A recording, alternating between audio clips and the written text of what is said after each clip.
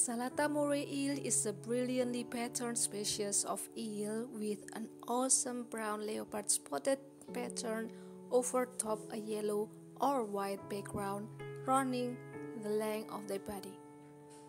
Their color patterns and popularity within the hobby have prompted livestock vendors to assign them a variety of common names including leopard eel, honeycomb moray eel, tesselata eel, giraffe eel, black spotted moray eel, and tessalata moray eel.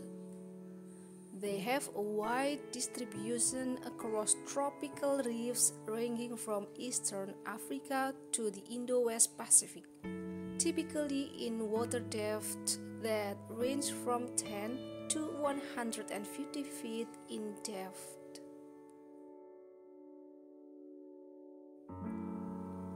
The reported length of the tessalata moray eel varies quite a bit, with a typical reported length of about 6 feet, but with some reporting length upward of 9 feet in length. Tessalata moray eels are one of the most aggressive species of eels found within the aquarium hobby trade. Thus, caution should be exercised when working in an aquarium housing this species. Their bite can both be very painful and can cause a bacterial infection.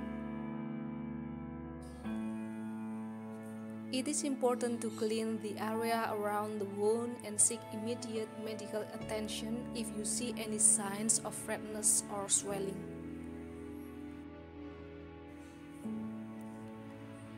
To properly care for an adult tessalata moray eel, it is important to provide them a large aquarium that is at least 2 feet from front to back and 6 feet in length.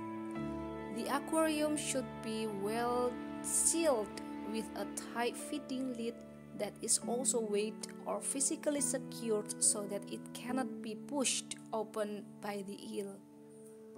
They should be provided proper aquascaping that includes large rocky caves and crevices that provide enough room for the eel to retreat into fully. The tessalata moray eel doesn't have specific lighting and water flow requirements, but they should be provided with strong mechanical and biological filtration in order to deal with the high bioload they place on the aquarium due to their size and large food portion.